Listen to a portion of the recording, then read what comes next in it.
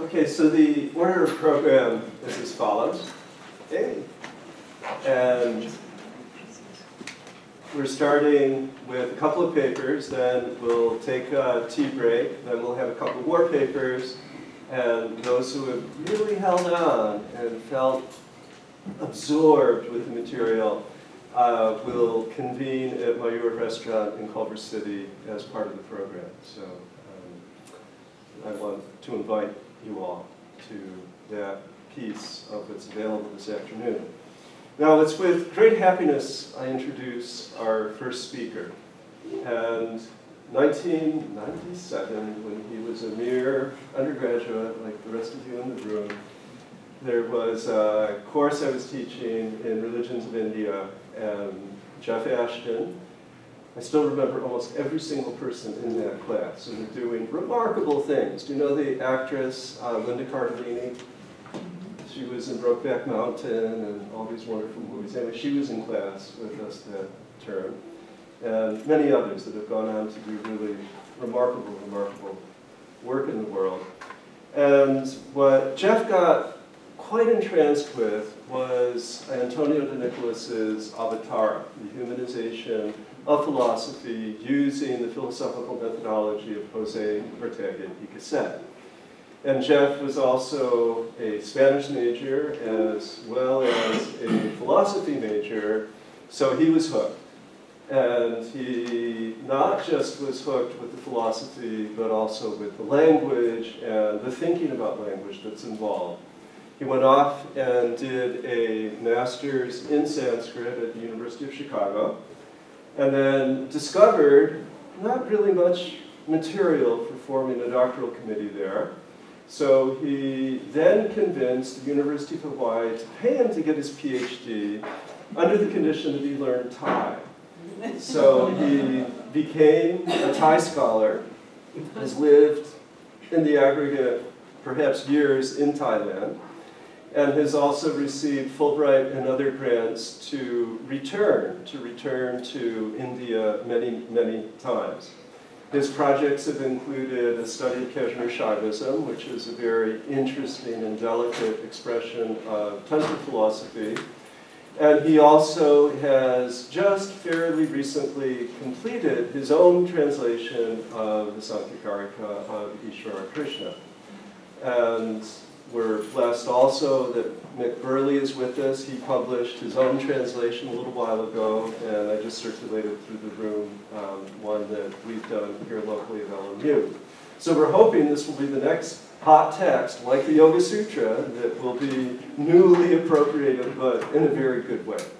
So without further nonsense, I introduce Professor Ashton. Thank you.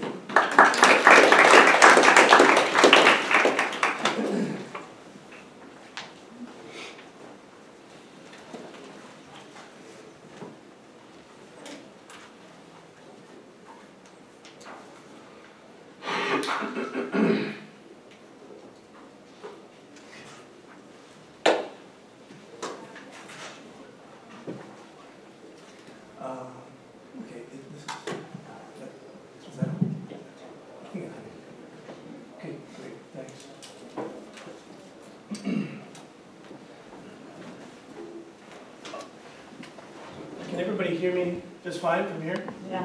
Okay, great. Thank you, Chris, for that really generous introduction.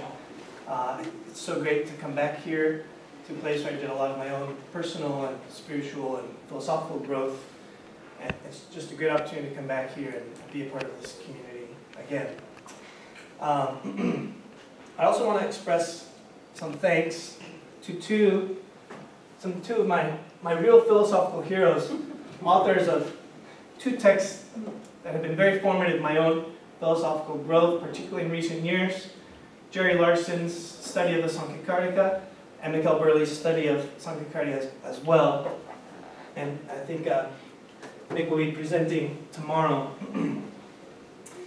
And these really are some of my heroes, and I've spent so much time over the past few years really thoroughly studying their commentaries on the Sāṃkhya Kārikā, in part because the Sāṃkhya Kārikā is so captivating, and also in part because their studies have been so captivating. What is so captivating about these texts is not just the answers that they provide in helping us to understand some very universal human problems, but also its puzzles. As a philosophy professor, I'm addicted, very much addicted to puzzles. And so please bear with me as I kind of take you through my own way of working through some of these philosophical puzzles.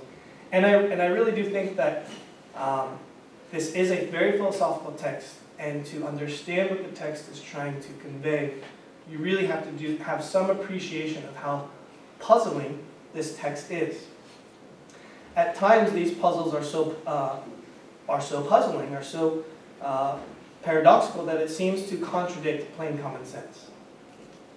But what I especially appreciate about Larson's and Burley's work is that they not only help the reader to make sense of many of these puzzles, they do so in a way that preserves much of the philosophical wonder that the text aims to provoke. And in doing so, they guide the reader along a philosophical journey that is by and large quite unlike the journeys of most Western philosophical texts. The Sāṃkhya Kārikā often exceeds our ability, or at least my ability, to make full sense of it. And this is partly because the text explores depths of the human experience that are simply not available to most of us, or at least not most of us most of the time.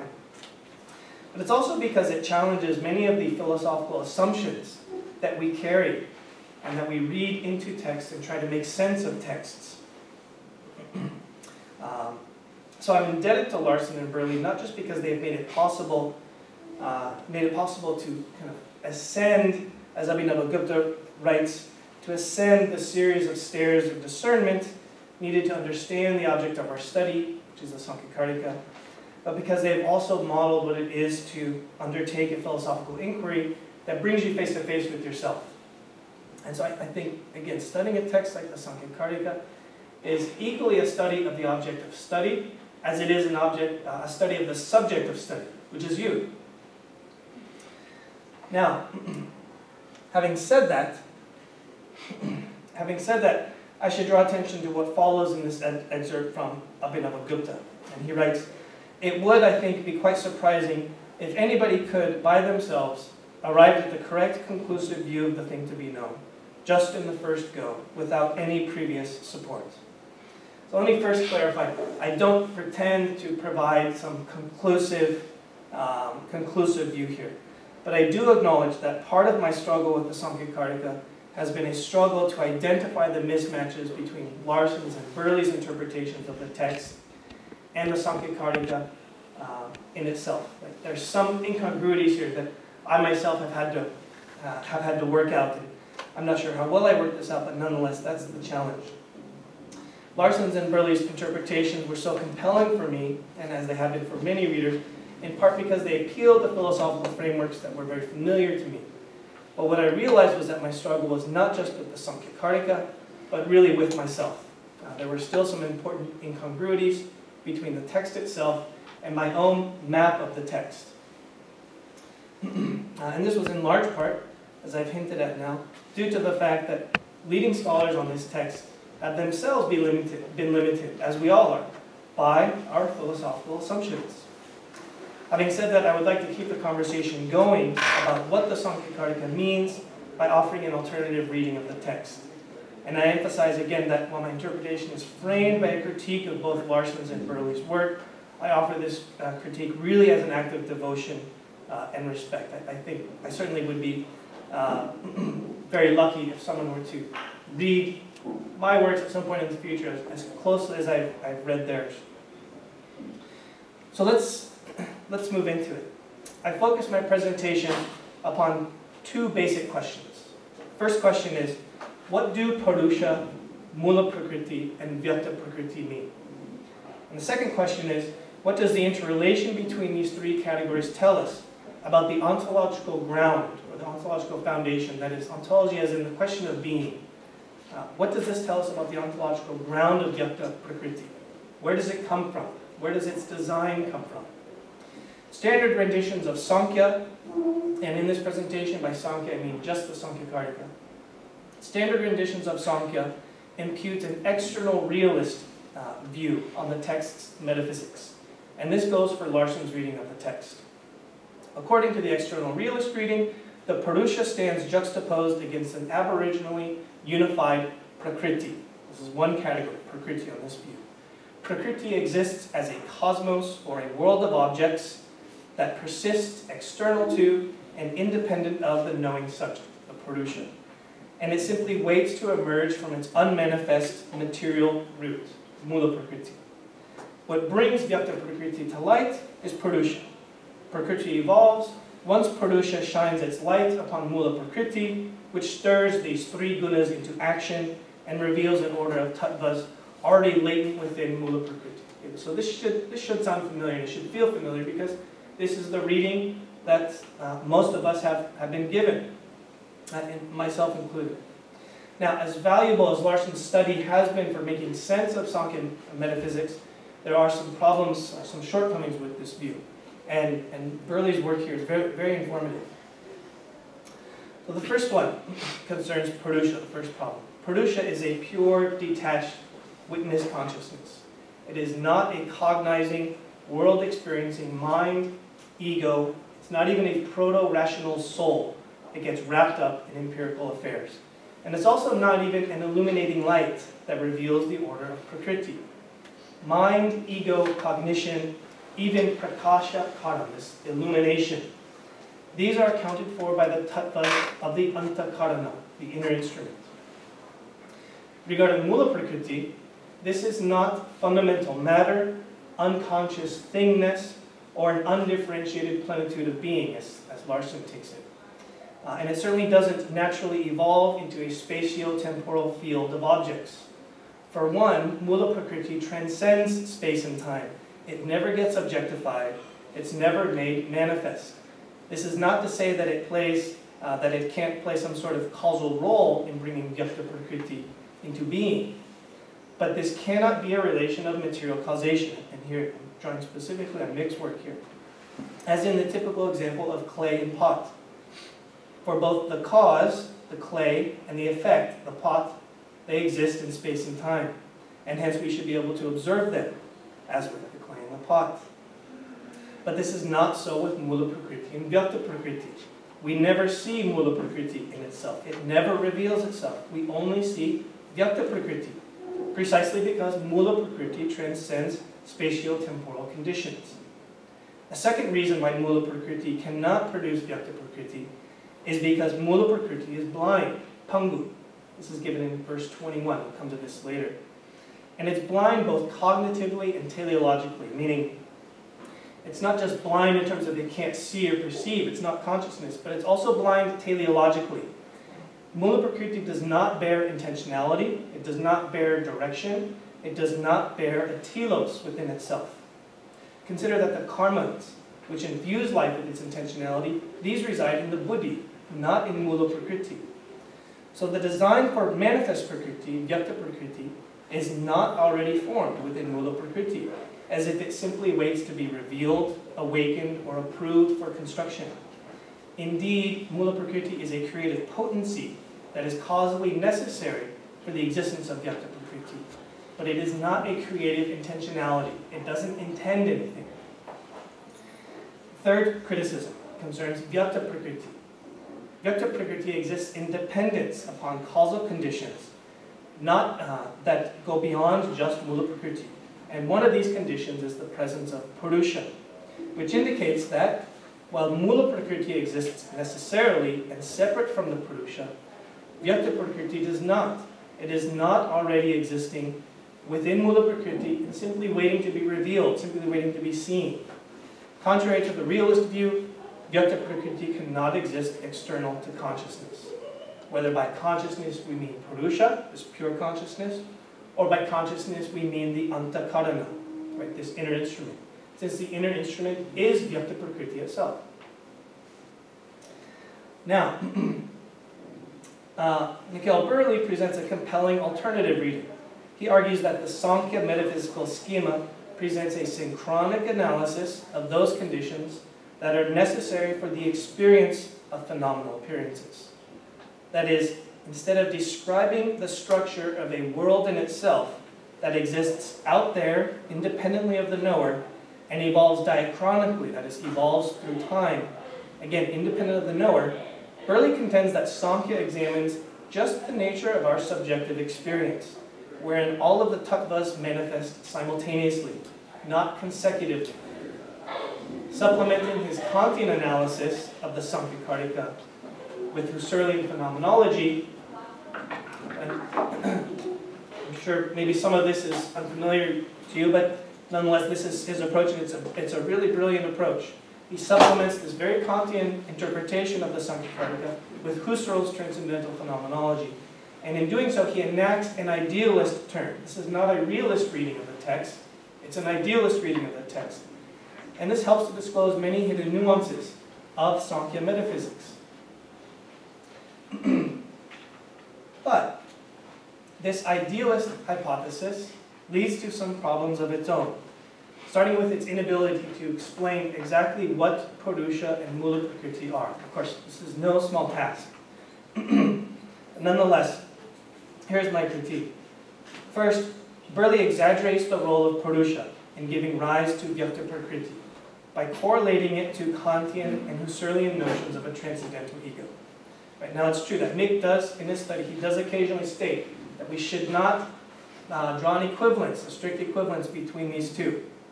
But nonetheless, his analysis is not consistent with this insight, and he later builds some arguments based off of a close correlation between the puruṣa and Kantian and Husserlian transcendental egos. The puruṣa is so thoroughly withdrawn from experience that it is empty of not just objectual content, but the very impetus to fashion a world at all through some sort of intentional action.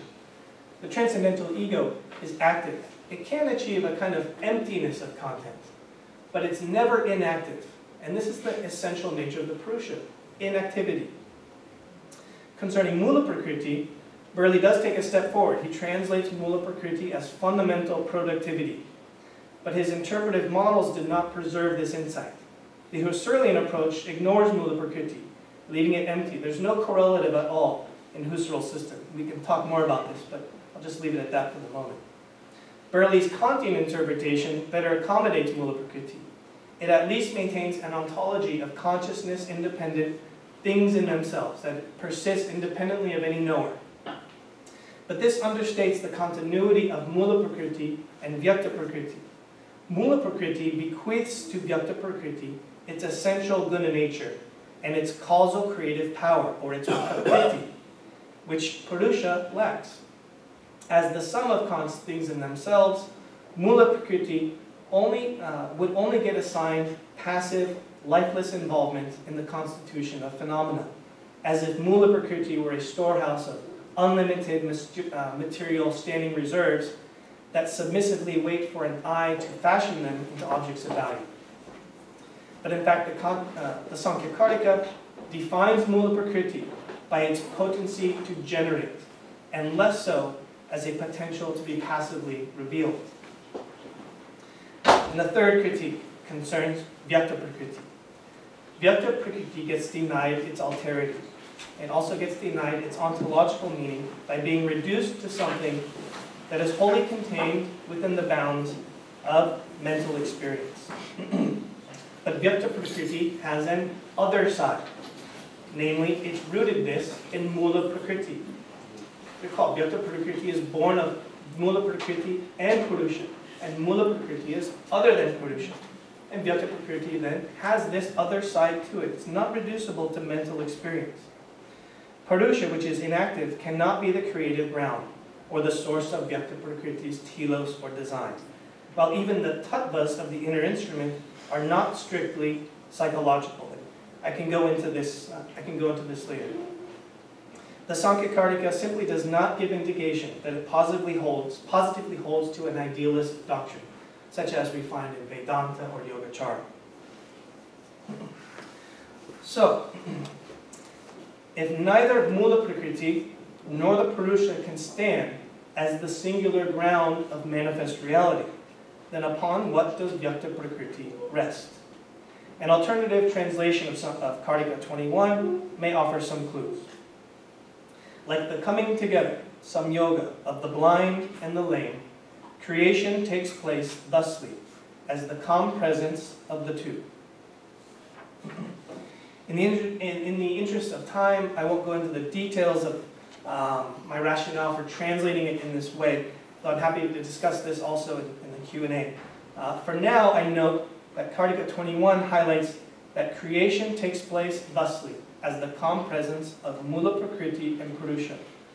And this Kārikā also indicates that neither mūlaprakṛti nor puruṣa can stand as the sole basis for actual creation, since puruṣa is lame and hence cannot generate anything, not even a thought, a feeling, a desire, a volition. And mūlaprakṛti cannot procreate on its own because it's blind. Now, one thing I'll note, one limitation of this diagram here is that in the top right here, this prakriti, this should read mūlaprakṛti. This is one of the things I'm trying to do. I'm trying to separate out these categories, mūlaprakṛti and Vyaktaprakṛti. Okay? So please just keep this in mind. There are only two equiprimordial, two fundamental duets, and that's puruṣa and mūlaprakṛti, not Vyaktaprakṛti. This is produced. You can contrast my translation with Larson's, as it's given here. The two are very similar, but mine emphasizes that Vyaktaprakṛti manifests as the Samyoga, not from the Samyoga. This is not to deny mūlaprakṛti's causally generative potency or to neglect the question of being. That is, why is there something at all and not nothing? I'm not trying to neglect these issues. But one reason for this translation is that I would like to read Sāṃkhya metaphysics and mūlaprakṛti, not so much in terms of the question of being. Again, why is there anything at all? I'm not neglecting that, but I want to subordinate that question to a different one. This question is the question of procreativity. That is, why is there procreativity instead of infertility? I won't go into this too much here since it opens a whole slew of questions, but I do think that the Sāṃkhya Kārikā is less interested in the question, how can we prove the existence of the world? And I think it's more interested in these two questions. How does a will to procreate get awakened? And the second, and this is soteriologically important, what does it mean to realize the end or telos of such a will? Something like a puruṣa artha. Okay, but that's a brief digression. Coming back to this slide here, I translate mūlaprakṛti in terms of its etymological constitution. Mūla connotes root, basis, foundation, origin, the bottom of something. The prefix pra, which is cognate with the English prefix pro, conveys the sense of forward, moving forth, in front, onward, projecting away. And the present participle kriti, doing, manufacturing, making, creating, derives from the verbal root krt, which I'm sure you're all familiar with. And again, a brief digression, but this is similarly expressed in the cognate Latin term procreatrix, except in the absence of mūla. We don't have a mūlaprakṛtrix in any kind of Latin texts. Also, a second digression, I think that Sāṃkhya is concerned with prakriti or procreativity is directly related to its presiding concern with the problem of karma. Krt, so it's the same verbal root.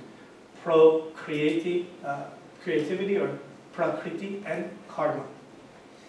From this, I take root procreativity to be a safe but also provocative translation of mūlaprakṛti that may open new conceptual space for thinking through Sāṃkhya metaphysics. The Sāṃkhya Kārikā explains manifest prakriti in terms of sexual reproduction and life-begetting alchemy. In contrast with the puruṣa, which tends towards absence, withdrawal, root procreativity perpetually leans toward presence, but it never itself arrives. It never takes empirical form.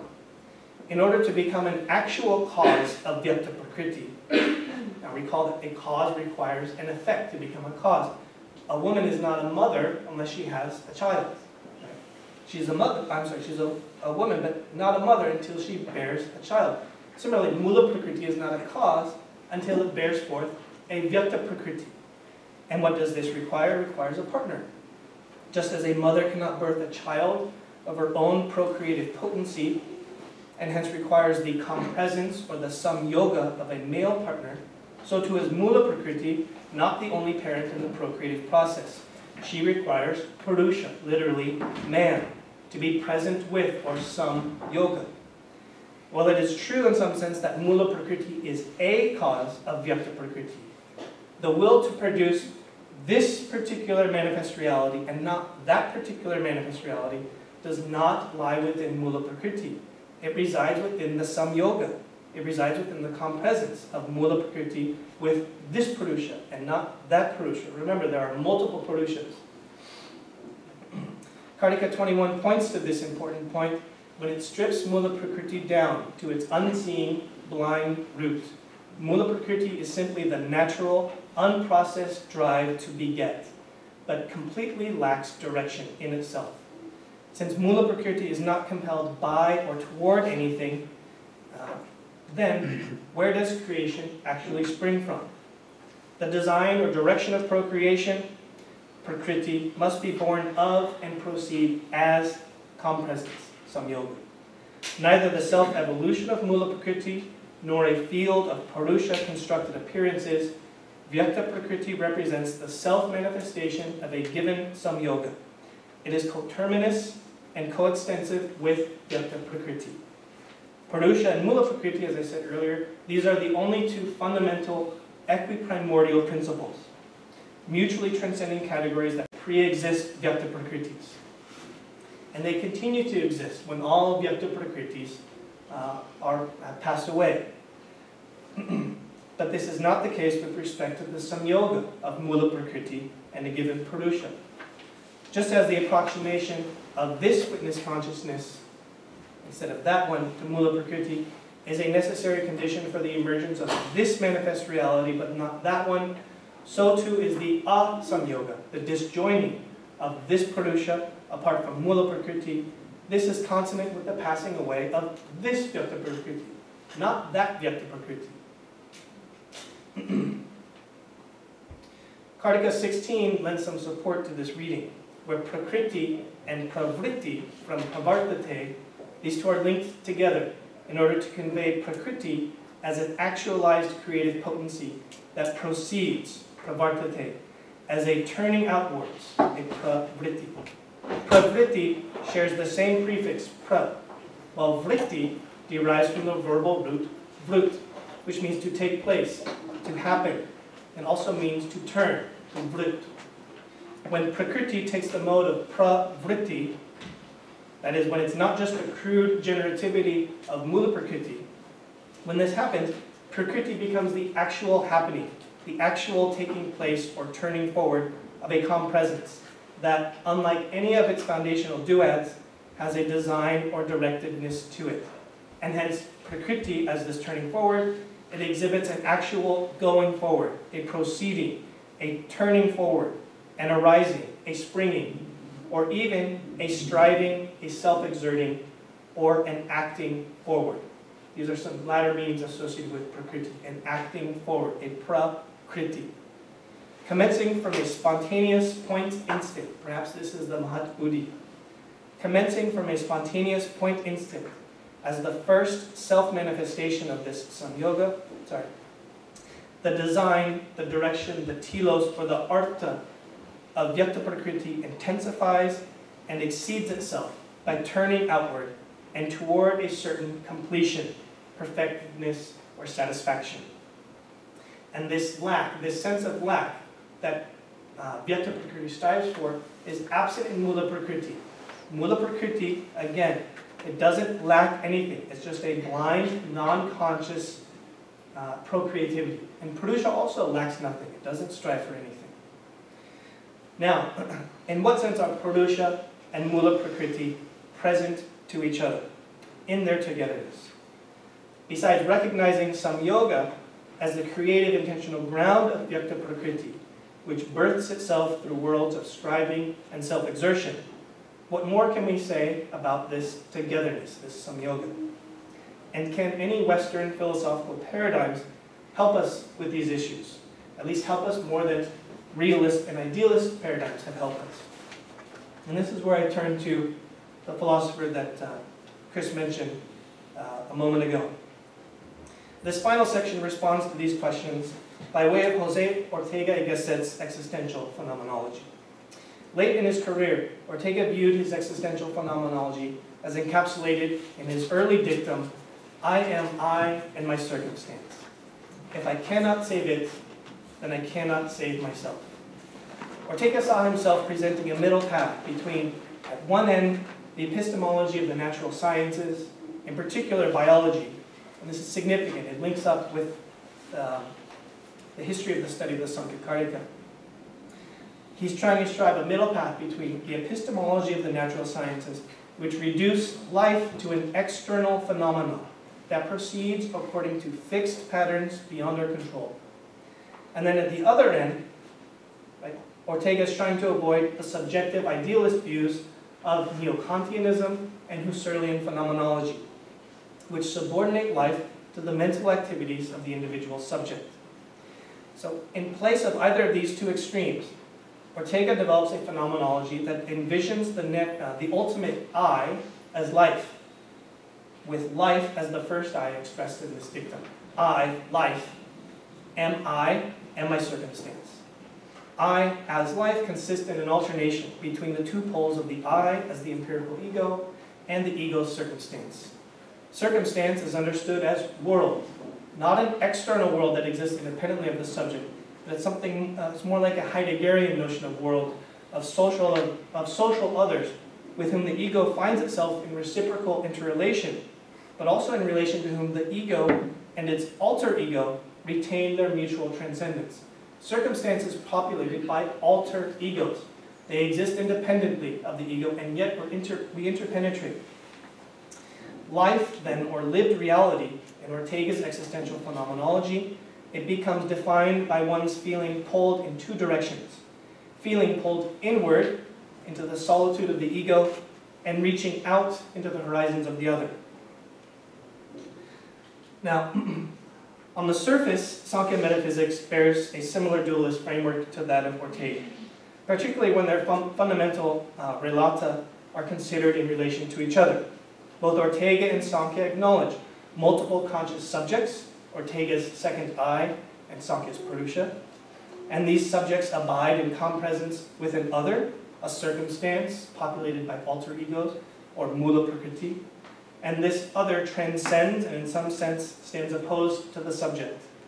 Ortega's empirical ego exists in relation with and yet juxtaposed against alter egos, other I's, and it typically encounters circumstance as limiting its freedom, its power, and its desires. According to Sāṃkhya, meanwhile, puruṣa is characterized by its simultaneous compresence with, Samyoga, and its ontological distinction from mūlaprakṛti, whose overflowing power is often represented as pulling the self into suffering, into dukkha. Consequently, the self as identified with Ortega's second I, or Sāṃkhya's puruṣa, tends toward retreat from the other, and self-enclosure as its essential condition. I am only I, not my circumstance, as it were. Ortega declares, quote, "Man does not appear in solitude, although his ultimate truth is solitude." While the Sāṃkhya Kārikā tells us, quote, this is Kārikā 20, "It is as if the indifferent one, the puruṣa, is an engaged agent, though in fact, actually, the puruṣa eternally abides in kaivalya, in solitude." In a moment, I'll explain more about this first I as lived reality. And of course, I want to emphasize there are important differences. This is a superficial treatment of some of the similarities between these systems. Again, I'm happy to discuss this later on. But in spite of these incongruities, certainly puruṣa is not an empirical ego, and mūlaprakṛti is not a world. Right? But in spite of these differences, these correlated terms display enough association that reading Sāṃkhya metaphysics through Ortega's dualism, I think it merits some more consideration. So this is what I'll do here, in closing moments here. Let's shift the focus away from the equivalencies and incongruities between individual terms, and let's focus on the relationship between the respective pairs of duets. In a literal sense, the term Samyoga means with and union, or joni, yoga. Translations such as contact and conjunction often employed by Larson and Burley respectively. They're not the only terms, but these are a couple of the ones employed. They capture this joining with, but they violate the basic dualism of the system. The puruṣa and mūlaprakṛti never actually touch. They never actually come into contact, right? It's like a Bollywood film. The two lovers are always in compresence, but they never actually touch. Now, meanwhile, in order to accommodate Samyoga's fundamental role in begetting Vyakta-prakṛti, I take compresence to mean a dialectical compresence. The Samyoga of puruṣa and mūlaprakṛti involves a series of reversals and interchanges that play out through the self-manifestation of the Samyoga across the manifest tattvas. Transcending time, space, and teloi, neither puruṣa nor mūlaprakṛti ever gets presented. However, through a dialogical exchange involving the reluctant presence of puruṣa and the overflowing productivity of mūlaprakṛti, the dynamic interplay of passive receptivity and creative potency unwinds. This is what manifests. Now, Larson appears to hint at something like this when he notes that, quote, Sāṃkhya might be described as a kind of logos of that which appears to consciousness, end quote. But by reading external realism into Sāṃkhya metaphysics, Larson fails to reveal anything noteworthy concerning their coming together as interplay. This is unfortunate since the translation logos could open new conceptual terrain if deployed from the hermeneutic phenomenology of someone like Heidegger, again, who's very close to Ortega. In Heidegger's system, logos implies discourse, making manifest, unconcealment, aletheia, or letting something be seen in its togetherness with something else. Instead, Larson's usage of logos appears to invoke the rational order of a cosmos in itself, a logical order, independent of the witnessing self, the puruṣa, more along the lines of some ancient Greek usages of logos. I argue that the Sāṃkhya Kārikā anticipates something more like this Heideggerian insight. Vyakta-prakṛti uncovers itself out of hiddenness by way of the logos or primordial synthesis structure of Samyoga. And this synthesis structure is given in these various tattvas that then unfold. Instead of turning to Heidegger's phenomenology, though, I approach Samyoga and Sāṃkhya dualism through the dialectical compresence underlying Ortega's existential phenomenology, whereby Vyakta-prakṛti gets understood as life, or lived reality, the first I in this dictum. Vyakta-prakṛti as life is reducible to neither a world of mind-independent entities that lie in waiting for our observation and analysis, nor is it reducible to the mental activity of a transcendental ego. Not unlike the Sāṃkhya Kārikā, Ortega was concerned to pave a middle path between the subject-object duality of realisms and the subjectivism or solipsism of idealisms. What paved this middle path was the alchemical reaction of a discrete, passive, male consciousness and an immensely potent female other whose roots lie external to the given center of consciousness.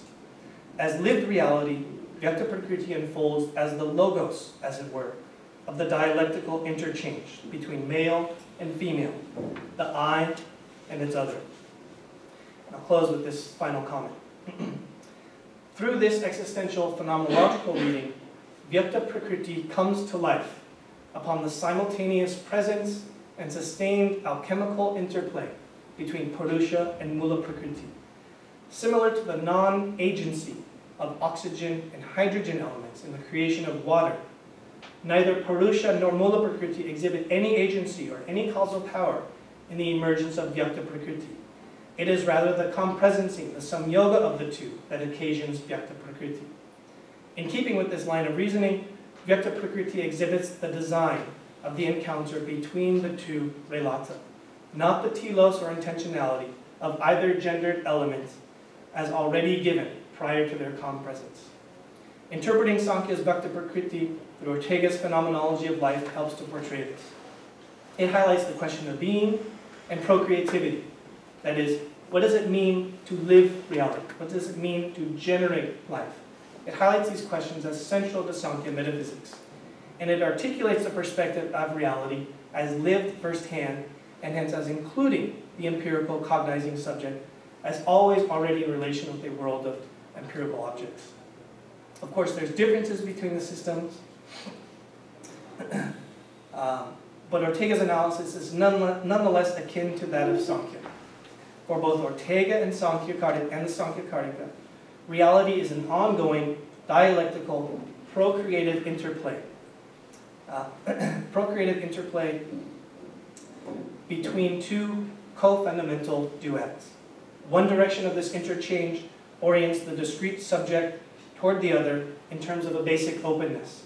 A counter-movement pulls the subject away from the other into self-containment or solitude, soledad or kaivalya. Life and Vyakta-prakṛti contain the bidirectional movement of extroversion, openness towards the other, or pravritti, and introversion, withdrawal into the inwardness of the self, or nivritti. Emerging in the betweenness of puruṣa and mūlaprakṛti and their two-way pole, Vyakta-prakṛti exhibits this interplay as a creative tension that engenders life. In these respects, the dualisms of these two systems are homologous. As with life, the structure of Vyakta-prakṛti is relational, dialectical, and procreative. Thank you.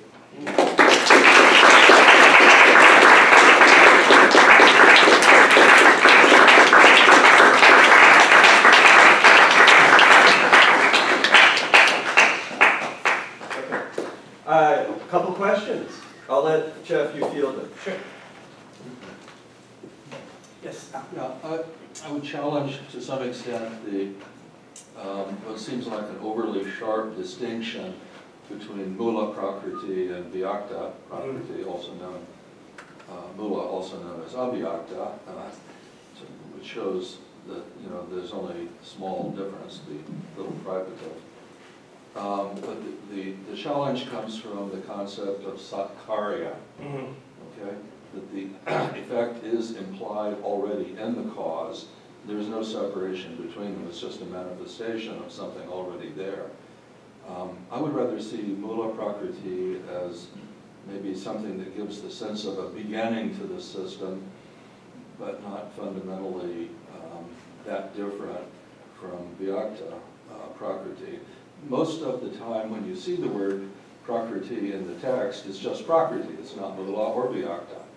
And prakriti is opposed to puruṣa, in their various dances. But the difference between them is not emphasized typically, although, I know it is sometimes. Yeah, this is a very fair point. Can you hear me in the back? This is a very fair point, and I've given a lot of thought to this. And here's my response. First, I'll reiterate some comments I made earlier. I think if there is a causal relation, and I do think there is, so I want to preserve this doctrine of Satkaryavada. But I think we struggle to articulate, to explain what is the nature of this causation. I don't think it's material causation. No. I don't think it's material. Emanation. Pardon? Emanation. Parinama. Yeah, and here's why I don't think it's emanation. Because there's no design, there's no structure that is being emanated. There's no intention. There's no desire being emanated from mūlaprakṛti. What about something like the Buddhist conditioned origination? That's how I see it. It's more, it certainly is not material causation. Right. At some level, it's final causation, I guess, with the idea of puruṣartha. Yeah. Now, this is a very interesting point. I think that mūlaprakṛti itself it is as indifferent. It has no impetus to produce anything in particular. It's just this raw, kind of bumbling, procreative urge. It's a blind will. Schopenhauer is a kind of notion of a blind will. There's no teleology there. So it's not unheard of, I think, to have a kind of procreative power that doesn't intend anything in particular. I think where that comes in is where the telos comes in is when there's a mixture of these elements. Now, this isn't to deny the causal role of mūlaprakṛti. It's very much involved, but it's not exclusively involved. And I don't know how else you could explain the role of puruṣa in this. Well, as puruṣarta, I mean, all this is going on for the sake of puruṣa, right? Yeah. For the sake of pleasure and Right. enlightenment of puruṣa. But I don't see that as a mixture, you know, it's not. Yeah, so I'm not saying it's so much a mixture, because they don't come into contact. Samyoga. But the proximity, the interproximity of the two somehow births something, generates something. I also think this notion of puruṣa artha is often misread, because just because prakriti has a design to satisfy the urge of puruṣa doesn't mean that puruṣa cares what prakriti does. It's like a couple, right, No, wherein absolutely. one partner is trying to satisfy the other, and the other is constantly withdrawing from that. So This is a projection, I think, by Prakriti onto Yeah. an image of puruṣa. Puruṣa is imagined. It's an imaginal being, from her point of view. Well, imagination and imaginal, these are interesting categories. But I'd be happy to discuss this further. Okay, Susan. Sorry. Yep. So, and this may seem very fundamental, but I always, in the way that I see Sāṃkhya, I don't ever see puruṣa as having an urge. So when I hear the word urge in the same sentence as puruṣa, then I become confused, because I feel like puruṣa is not only does puruṣa not care, Yeah. but I also feel like puruṣa is devoid of urge. So can you sort of help me Right. clarify that? Puruṣa doesn't have an urge. The urge comes from mūlaprakṛti, but it's not an urge for anything in particular. Okay. And again, you know, what is this kind of role of puruṣa? It's quasi-causal. I think we also struggle to explain this, but it's something like, I tried to point to this at the end, like when you take two elements, atoms together, there's no intentionality there within those elements, but something just happens out of that kind of chemical interchange, that chemical reaction. Something is born of that. And I think this is how I'm trying to think of this birth of Vyakta-prakṛti. Thank you. Yeah. Thank you very much for your close attention to my work, among other things, Jeff. I appreciate it. I'll keep my question concise. I just want to hear from you again, because you probably said it, but I didn't quite catch it. Why you think it's advantageous to think of Vyakta-prakṛti in this sort of phrase that you're drawing from Ortega y Gasset? Why do you think it's advantageous to regard Vyakta-prakṛti as life rather than experience? Because I could read that phrase, I experience am the Samyoga of I, puruṣa, and my circumstance. And that would make sense to me, and it would sort of fit with my interpretation that you've so well summarized. And so I'm not quite seeing what the advantage is in construing it as life rather than experience. Okay, this is a very good question. I'm glad you asked. And I've given thought to this as well. There are a variety of different kind of ways of philosophically fleshing out what does experience mean. I certainly want to avoid an Husserlian notion of experience, because it emphasizes too much this subjectivity as producing experience in some sense. So I would definitely want to avoid that notion of experience. I've given some thought to John Dewey's notion of experience and other conceptions of experience which are more neutral in terms of are they coming from the subject, and then the subject is then influencing the object, or vice versa. So there might be something that could be done there, at least in my perspective. But one reason why I like this is because I think that Sāṃkhya is, and I think many of the systems that take up Sāṃkhya terminology, particularly many of the yoga traditions, I think they're concerned with life and just with reality as an organism, a living organism, and how this organism continues to perpetuate itself through various rebirths. And so I think this notion of life and lived reality helps to capture many other terms that are really vital to Sāṃkhya and yogic terminology like birth and rebirth. And again, it also captures this kind of procreative meaning of mūlaprakṛti and Vyaktaprakṛti. Experience could work, but it wouldn't capture that as well. Okay, Lydia first, then Chris, and then I'm going to sit up here so people know they can't talk too much.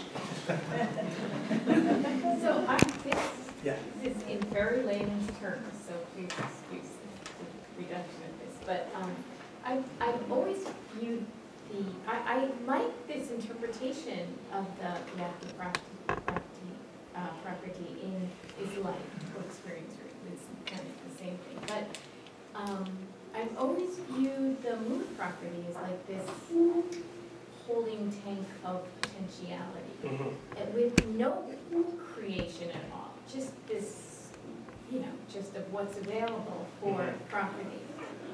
My question is, I wonder if there's any knowingness in puruṣa when there is this creation property of, to put characters to it. So like this guy saying, hey, check out what's available in the property before you create something for yourself as the experience of life. Yeah. Like, is there any, anything in puruṣa that is reflective of what's happening between mūlaprakṛti and Vyakta-prakṛti?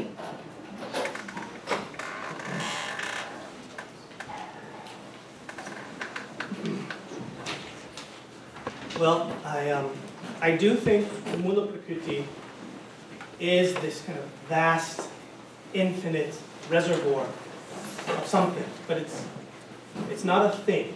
I'm trying to move away from kind of ontological terminology and more to capture more of not just the etymology, but this concern with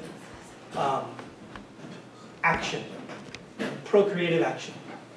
I think that our getting caught up, whatever this our is, getting caught up in procreative activity ends up becoming ultimately a cause of suffering. But understanding the nature of this procreativity is also the means. And so for that reason, it's really celebrated. And Martina, you've changed much of my thinking on this. It ends up really getting celebrated as the path to overcoming this attachment to procreativity. I don't think that puruṣa mirrors, it mirrors it in the sense of it's a passive consciousness, but I don't think it itself adds anything in terms of an intention or a telos. But the presence of puruṣa, again, as it were, ends up kickstarting this creative process. But puruṣa, I don't think is itself invested in it. Does this answer your question? So you're saying no, it does not have any knowingness of availability of potentiality. Not of potentiality. There is a kind of knowingness, but it's something that Western philosophy really struggles to explain. We don't have a correlative category for puruṣa. Good point. Okay, Chris, real quick. Real quick question.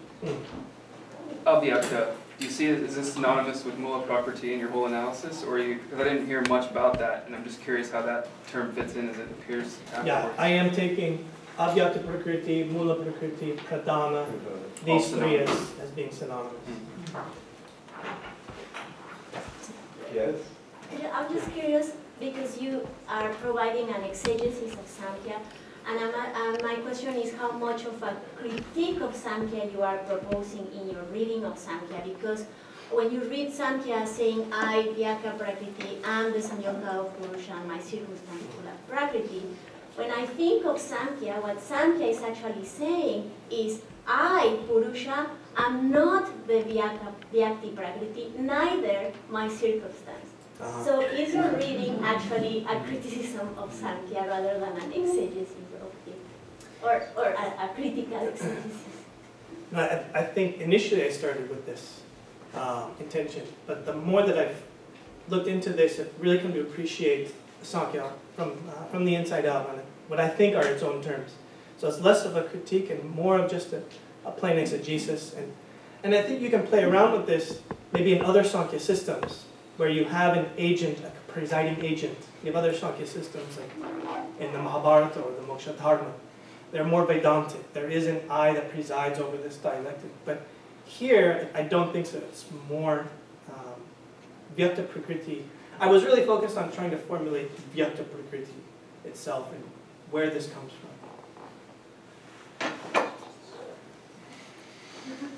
Oh, I love it, because the women are so outnumbering the men with their enthusiasm for this conversation. So real quick, Jate. So I see your translation, puruṣa, as I and consciousness.